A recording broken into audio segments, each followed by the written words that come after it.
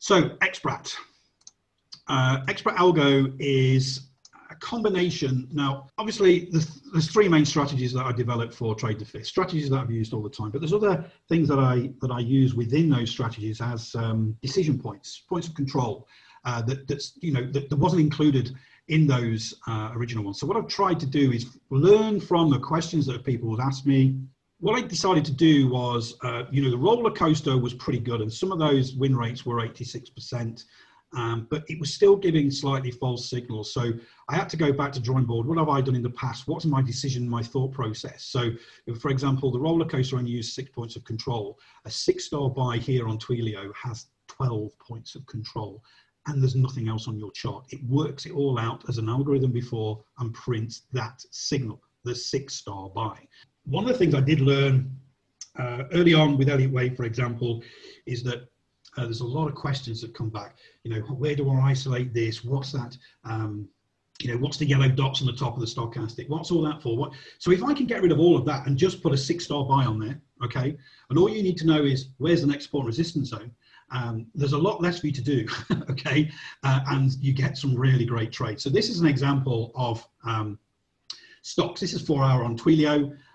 This is a trade where I'm in with the inner circle already. It's making new highs. We've got a 6-star buy here. Entries at 250.24. We tipped 160% profit times risk. So you risk $10,000. It's worth $16,000 right now. Okay. A couple more. Etsy is another one. Etsy Betsy. Okay. Again, this is another one that we got a 6-star buy for here. Went in above this pivot, 121.73. Got through a couple of resistance zones reasonably well. We've locked in good profit here. This is over 100% profit times risk. So $10,000 risted, $10,000 reward. So this is stocks. For those futures traders, let's go through to this particular one. So in fact, let's look at copper first. We trade quite a lot of copper, gold, and everything else. So this is a 3-minute time frame. Okay, we've got a short-term support zone on copper right now. So we are looking for the shorts into that or longs away from that. And today we had a nice 4-star print short, 6-star print short, goes down into support zone, finds support, comes back up. There is a 6-star long here, okay? 6-star long, candle closes. You're probably going to go in just above this pivot here as a conservative entry, okay? This is worth thousands of dollars, okay? This entry here is at 302.75. The highs we've got here are 304.65. Every tick is $12.50. This is a big move, okay? And this is just, it's just typical. When we go to the 15-minute, for example, look at this move here. Okay, huge. We don't pick up the long. Short time frame picked up the long there. We pick up longs here, 5 6-star longs, 5 6-star longs. Really, I mean, it's every day. Okay, we look at platinum. I think platinum's done pretty well for us just recently. We look at the 15-minute here. Again, you need your support and resistance zones, guys. Okay, it's not rocket science. This is the xBrat Algo. Okay. This is my new algorithm for TradingView. It's brand new. It's only just launched. Do you like the logo? Pretty cool. That's me as a robot. With xBrat Algo, for stocks, you don't use Heikin-Ashi. For futures and Forex, you use Heikin-Ashi. TradingView now, NinjaTrader is next. I don't know what will be after that because TOS, it could be gone next year. I don't know whether the development time and money is worth spending on TOS right now. For me at the moment, I mean, I put 250 man hours into back testing this thing, okay, with a lot of hours with the developer developing it. So I know it works. I'm very confident. I've been trading it now 2 weeks solid with the inner circle on futures. Longer on stocks. We've not had a losing day on futures so far in the last 2 weeks since we started using this. So it's about making sure you've got a decent risk to reward. So let's go through this example here. Okay, whenever you get a pivot, you're going to put your stop under the pivot. The indicator does 3, 4, and 5 and 6-star. At this point, we got a 4-star buy here. Okay, so if you wanted to be aggressive, after this candle closes, just above the candle, that would be your entry. Okay. And this is, hypothetical because I do this every day. Some I take, some I don't. But then you need a good risk reward. So my stop's below the pivot, my entry's here. My risk reward to the next support and resistance zone is 1 to 2. Okay. The success ratio over on future products with this I haven't had a losing day in 2 weeks since I've been using it live within a circle. You know, the win rate on the roller coasters, anything between 74 and 86%. This one's in the 90s. It gets rid of those roller coaster trades, for example, that didn't work before. The only thing you've got to do is make sure you've got enough fresh air, okay? You can get live data for TradingView without connecting to a broker. It costs me for futures and stocks $12 a month. Yeah, there's more points of control with this, and it takes into consideration other things other than the stochastic MACD cross. So this is basically how my brain thinks, okay? Isham, we are developing it for NT8. It's starting tomorrow, so watch this space. So really, the win rates for 4-star, 5-star, 6-star, to be honest, they're pretty similar. A lot of the time, it doesn't even print. It just prints a 6-star. It doesn't really print a 4 or 5-star, okay? So, you know, we get into a situation where a lot of the time we're just printing 6 stars or 5 stars. You know, the thing is, you've got to look left. Where's the pivot points? Where am I going to go long? Okay, so with this 4-star here, got a 3-star or 4-star, but look where the candle closes on that 4-star here. Look where the last pivot point is, okay? It doesn't take the brains of an archbishop to understand that that risk to reward is crap. You're not going to go on the long, okay? You're going to go the short here. You're going to go the short here as well. Boom, boom, boom, boom. Good, good. But when we get a 3 and a 4-star buy, it's a little pullback. We've got the support and resistance zone is really, really important. So here, even if you'd gone after the 6-star, your risk reward's about 1 to 1. So, you know, it's not bad. How to manage that? Okay, at this moment in time, you haven't got the EMA cloud. But when you get the EMA cloud for TradingView with the add-on club, guess what? I've got a temporary version right now. Okay, I can put that on. Oh, I can use the 34 EMA for my trailing stop as well. Okay, so the thing is, you know, we are developing it. It will be coming soon, but you've just got to be patient. You know, it's just not all there. Instead, just put 34 EMA on there to begin with. But this indicator performs better with Heikin Ashi on futures and Forex. It does normal candlestick patterns on stocks, and that's part of why we are discussing this today. So when I showed you those stocks trades earlier, these are not Heikin Ashi candles, okay? The stocks have an open, a close, a high, and a low. Futures and Forex contracts are 24 hours. Heikin Ashi candles are averaging candles, so we can use and we can leverage that averaging facility with Heikin Ashi to get some really great looking trades, okay, some really high probability trades. You know, the way we grade them is, you know, 9 points of control for the 3, 10, 11, 12. It all moves up there, okay? So we with stocks though, because it's not a 24-hour product, we've got a high and a low, you use normal candles or bars, okay? And I've trialed this. I mean, Etsy's one, Twilio's another one, okay? There's a 6-star buy. I can't remember what AMD was. Yeah, AMD was a 6-star buy as well, okay? So there's a lot of trades I'm doing right now, okay, that are BMY, for example. We entered that one today. It was a 6-star buy yesterday. Boom, we're in, okay? But that's a normal candle. When we're talking about futures, it's Heikin Ashi. So one thing that TOS don't have is Heikin Ashi candles. Another reason why we're not going to develop for TOS, because Heikin Ashi for futures and Forex trading is really, really cool. Okay. So let's look for some other examples on in currencies. So currency's been pretty flat just lately, to be honest. So we may go and have a look at something else, but you know, we can have a look. Okay, so nice short in today. Find support. We get the 6-star long, 6-star short down here. 5-star buy long. You see, it's not printed any 4 stars. Okay, on those indexes. I just want to go and have a look on the RTY, for example. Did we? Again, it's finding the right time frame. To be honest, I know it works. I just don't trade indexes just recently because I'm making enough on metals. But again, same here. Look, we didn't print a 3, a 4, or a 5-star buy. We printed a 6-star buy, and then it goes. It'll be the same for ES as well. We go to 5 minute on the ES. Let's just scrunch up a little bit there. Okay, we have not had many signals on the 5 minute today. On previous days, we've had 6-star buy, 6-star buy winner, 6-star short winner, you know, 6-star short winner there, 5 and 6-star short, 6-star buy. I could go on, guys, really. It's you know, it's really, really good. It's very, very simple to use. Again, with this 6-star buy here, you know, this is just around the stock market open. This is the stock market open. That gives you the 6-star buy. You've got to be careful around the opens. That's all you've got to do. Look at this 6-star short there. Let's have a look at silver. Let's show silver. Okay, this is silver today. This is the trade. We like to trade silver pre-market. Just as it pushes through this little resistance zone, this is the silver move. This was worth a lot of ticks. Okay, didn't catch that short on the 3-minute. But then when we pulled back, we fell short of this recent support zone. We got the 5 and the 6-star shorts here. So a couple of options when you're trading these futures with this algorithm. Always, you know, conservative stop is above the recent pivot, okay?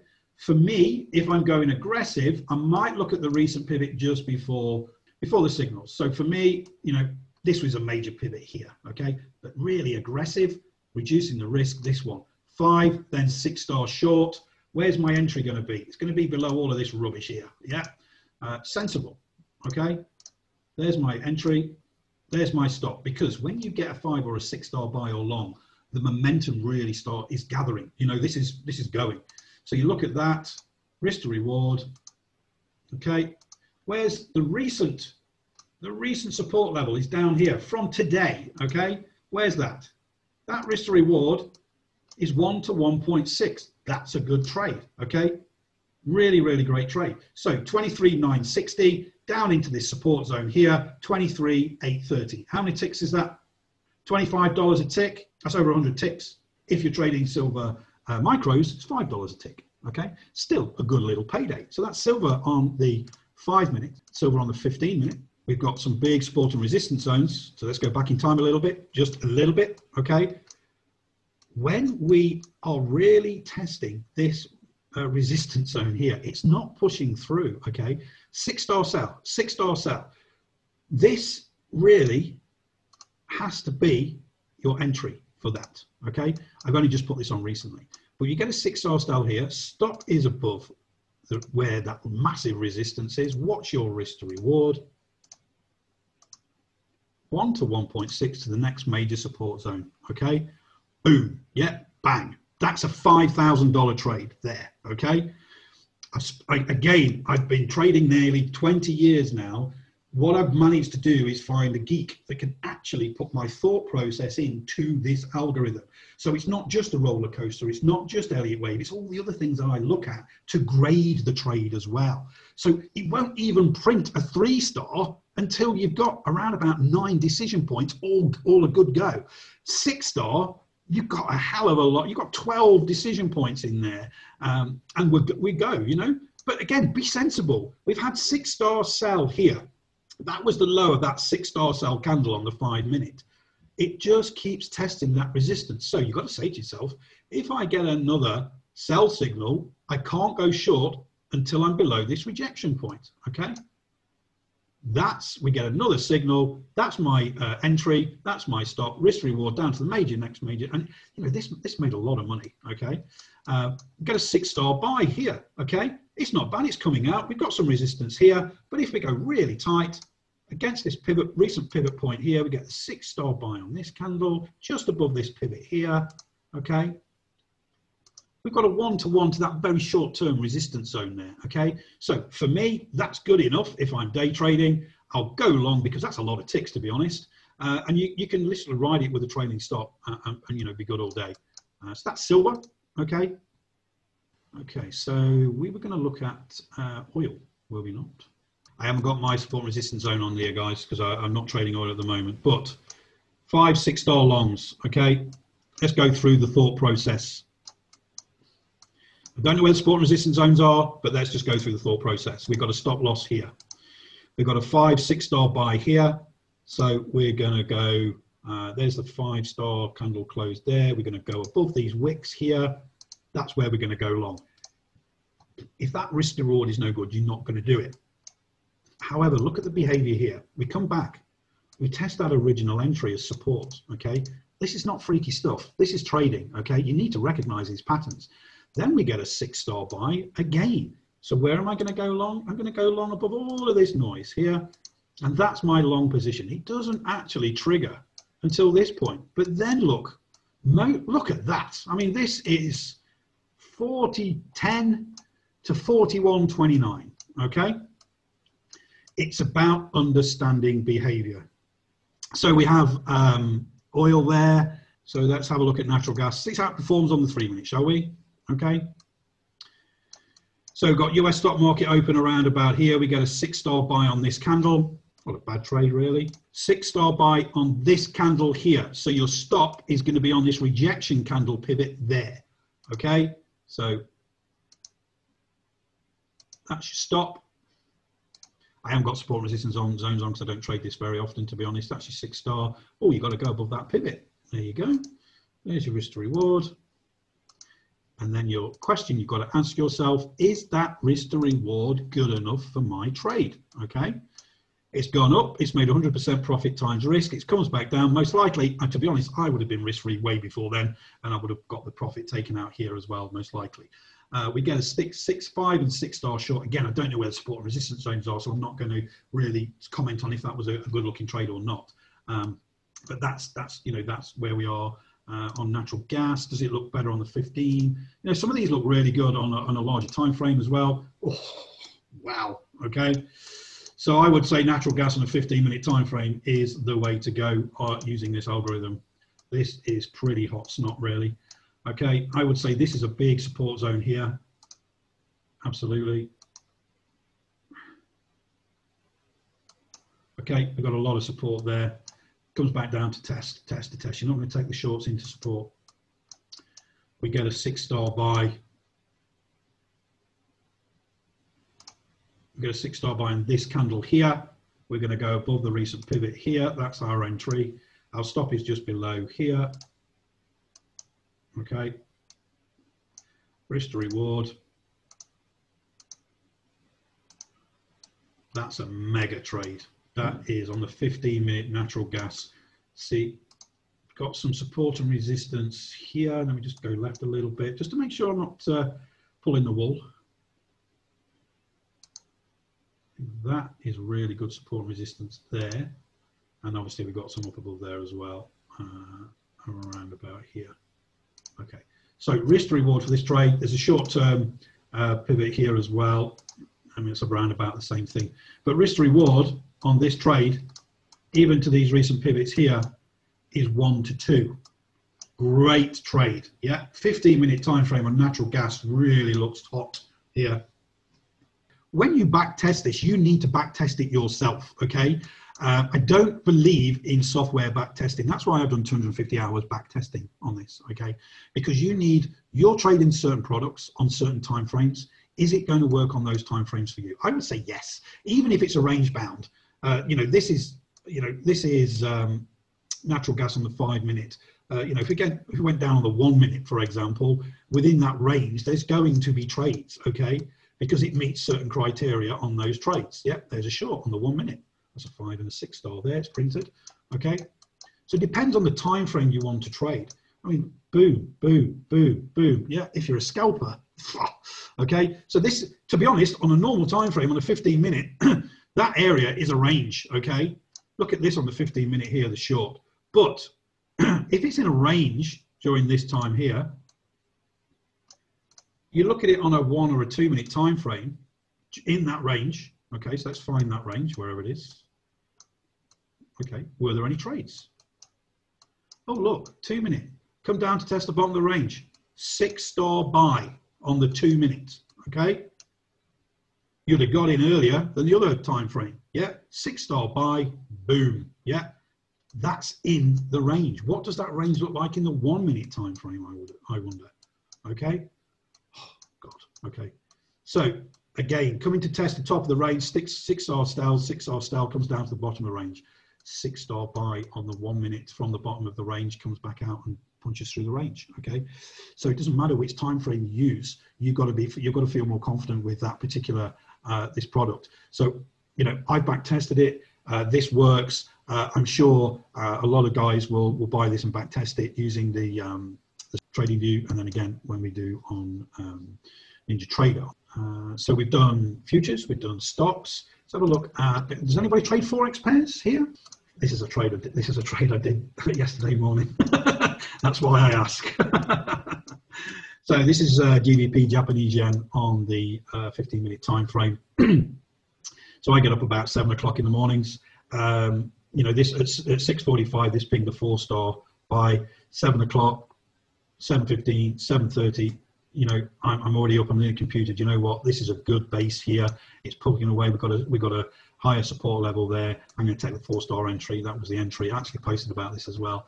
And then during the trade, we've got a 6-star buy. See how the momentum really gathers and then pushes up to the support and resistance zone. Okay, risk reward 1 to 1.6. Big move. Yes, you do. You have to draw your own support resistance zones. Okay, but I will be posting some videos on our Discord groups, which I'm going to talk to you about in a minute. I'm going to be posting videos on how to do that. Okay, I actually posted one today. These lines here are fib related. This is how I manage my risk to reward. So let me measure that. I'm going to use a fib extension. I've decided on my stop and my entry. I've got a 4-star buy here. I want to go long above the 4-star buy. Okay, so I use the fib extension tool, which is 3 clicks. Click once on the stop, click the second time on the entry, move it along the entry, and click the third time on the same price on the entry. That then gives you a risk to reward. So you're risking 1 whole 1, that's 1 whole 1 reward, 1.6, 1 to 2. So that's a 1 to 2 risk to reward.